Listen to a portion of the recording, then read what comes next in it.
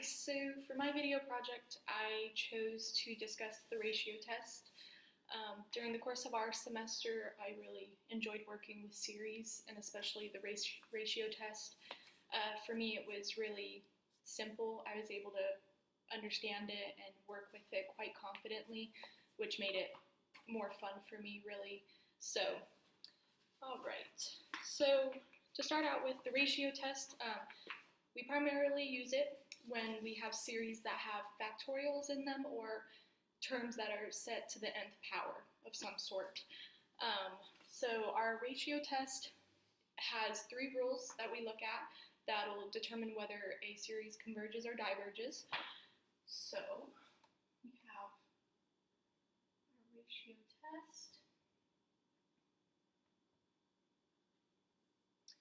So our first rule for our ratio test is that if the limit as n approaches infinity of the absolute value of our series plus 1 over the original series is equal to a value that we'll designate as L,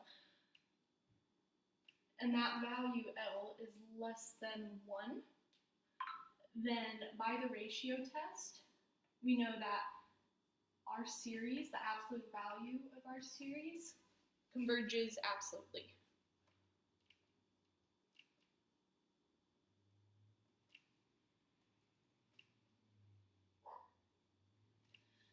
And since we know that the absolute value of our series converges absolutely, we know that our series, just as it is convergent.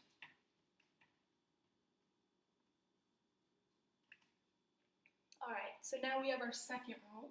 And the second rule states that if our limit as n approaches infinity of the absolute value of our series plus 1 all over our series is equal to a value L that is greater than 1, then by the ratio test that series is going to diverge.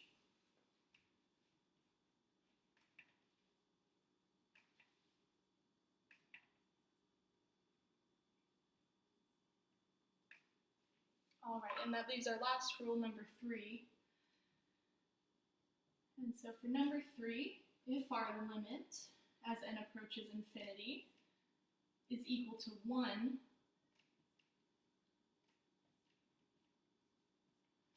then the ratio test was actually inconclusive, and therefore we know nothing about the convergence or divergence of our series.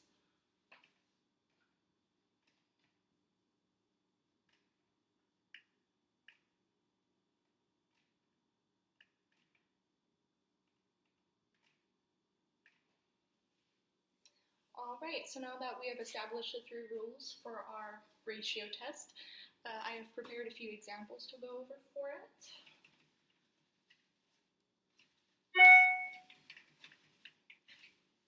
Alrighty. So the first example I have is we have a series of 2n factorial all over n squared. And so as I mentioned before, we immediately know that since we have a factorial right here, ratio test is going to be our easiest way to find the convergence of this series. So immediately we're just going to go ahead and launch into our ratio test. And so just as a reminder, the ratio test is the limit as n approaches infinity of our series plus 1 all over our original series. Or rather, you can multiply by the reciprocal instead of stacking them on top of each other. It's usually easier. So we're going to go ahead and we have our limit as n approaches infinity. And so 2n to the factorial, when we add 1 to it, actually becomes 2n plus 2 to the factorial, which is going to be all over n plus 1 squared.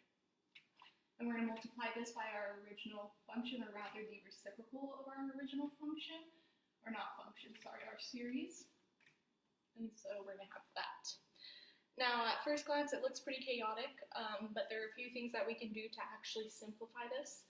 So for one, this right here can actually be simplified to 2n plus 2 all over 2n, multiplied by 2n plus 1 times 2n factorial. So when we look at this in place of our term right here, we can identify that these right here are going to cancel each other out, so we no longer have to look at those. So if we go ahead and rewrite this, we're going to have our limit, and it's going to be our absolute value. We're going to have 2n plus 2 all over 2n plus 1 times n squared, and we're going to have it over n plus 1 squared. And so again, right here, we don't really see anything right off the bat that we're going to be able to simplify. So what we're actually going to do is we're going to go ahead and expand this right down here. And when we do, we're going to divide everything by n squared. So our resulting limit is going to look something like this.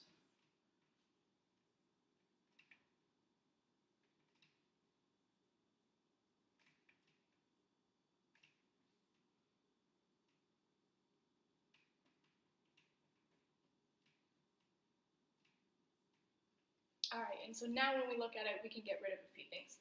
So our n squareds on top and bottom cancel one another out. This value right here we can identify is going to go to 0. So we can go ahead and rule that out as well, which leaves only our 1 squared, or just 1. So now when we look at it, it's just going to be these two terms right up here. And when we look at those terms, we know that once we multiply them, it's just going to go on indefinitely. It's going to approach infinity because it's going to continuously grow and grow and grow. There's nothing that's going to cap this limit. So therefore, our limit is going to be equal to infinity, which is greater than 1. So by our ratio test, we can determine that this series is going to be divergent.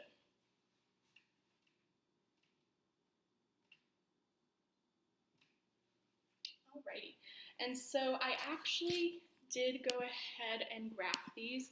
I know graphing them isn't anything we really did in class, but for me, I think it kind of helps just a touch, because especially since we are looking at the ratio of what is our first term of our series with the following term, it kind of helps to look at how when the series begins to progress that you can see what value it's going to approach, that when you change or move to the next step in that series, it doesn't really change the convergence, divergence, anything like that. So if you go ahead and look at the graph right here, we can see that it's a parabola, and for our value, it's just going to go, it very, very quickly goes up and just keeps going up to infinity. There's nothing that's going to stop this series or cap it in any sort of way. So we see that for both our first step and our second step in our series, that they don't approach anything together. Both of them go towards infinity, and that's that. So go ahead and come back here. All right, so now I'm going to go ahead and move on to my second example. Okay, so for example number 2, we have our series of n factorial all over n to the n.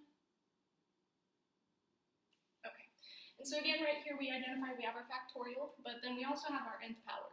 So immediately we're going to be able to identify ratio test, immediately what we want to do.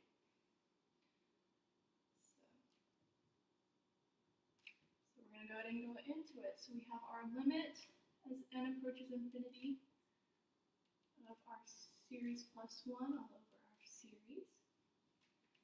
So we're going to have the limit as n goes to infinity of, we're going to have absolute value, it's going to be n plus 1 factorial all over n plus 1, n plus 1 to n to the nth power over n factorial.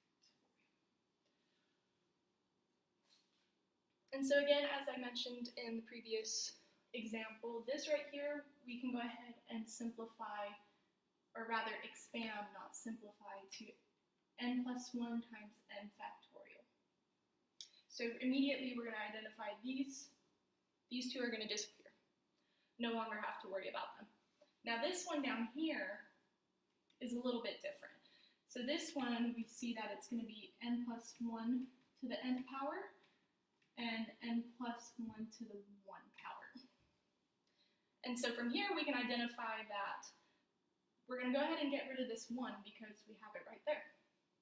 So all it's going to leave us with then is going to be our limit of n as it goes to infinity, the absolute value of n to the nth power, all over n plus 1 to the nth power. And so right here we see that we have the nth power in common on both our numerator and denominator. So we're going to go ahead and we can get rid of our absolute value brackets now because we know that everything here is going to remain positive. Nothing's going to go negative. So we're going to go ahead and do parentheses. We have n divided by n plus 1 all to the nth power. And this actually goes to e to the negative 1 power, or rather 1 divided by e. And 1 divided by e is less than 1. So then, by our ratio test, this series is absolutely convergent. So by our ratio test, the absolute value of our series absolutely converges.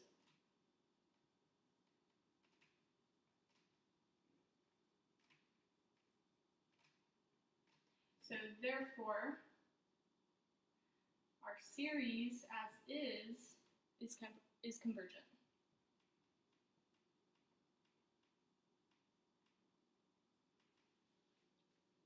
All right. So now again for this one, I also graphed it. So let me go ahead and do this.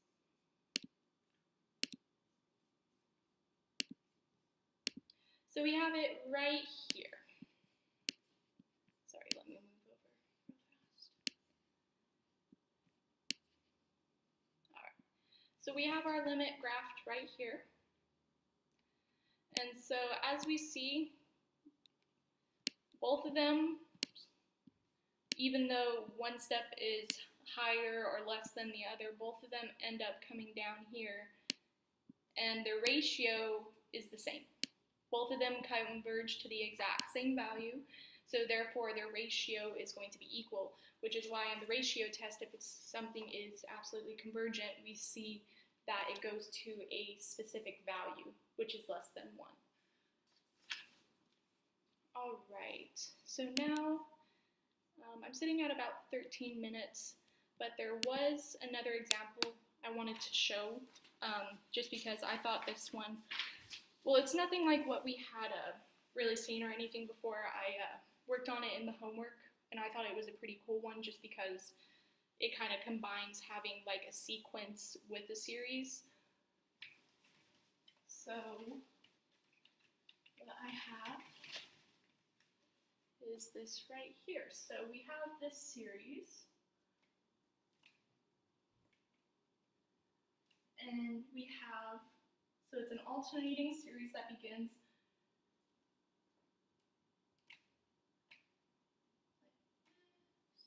and so this one on the bottom actually looks like a sequence of numbers. And so this one definitely kind of threw me off a little bit at first when I looked at it, because it's, like I said, nothing we had truly worked on before. But after I had gone through it and stuff, I actually thought it was, well, for one, it's pretty simple. It's not as bad as it might look. And two, it was actually kind of fun for me anyway. So immediately, again, we have our factorial right up here. We're going to want to do our ratio test.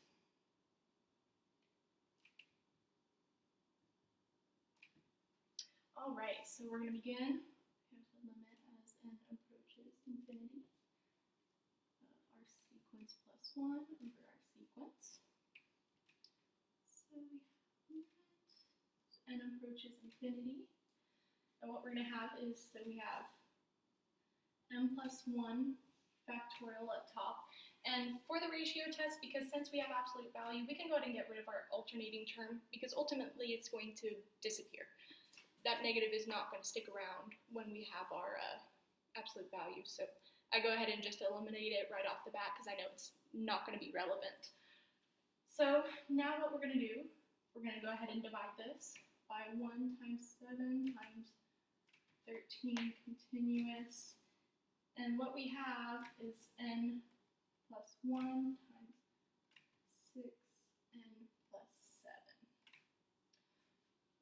Because what we're doing is we're moving on to our next term. And so what we actually are going to end up with is right here. So we're going to go ahead and do our reciprocal.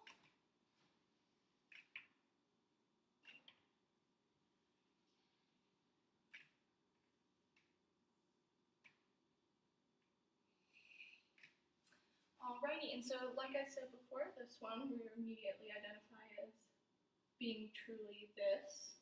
So we're going to go ahead and get rid of our n factorials. And so what we're going to do also is we identify that this right here is the same as this right here.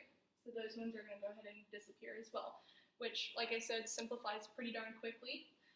So we're going to have our limit as n approaches infinity of n plus 1 all over 6n plus 7.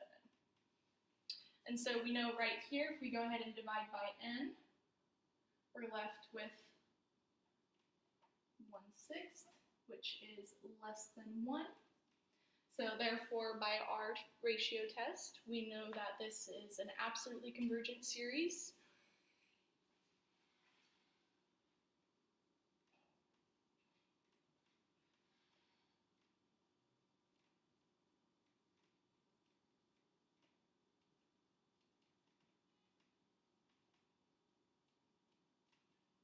Which means that our series as is convergent.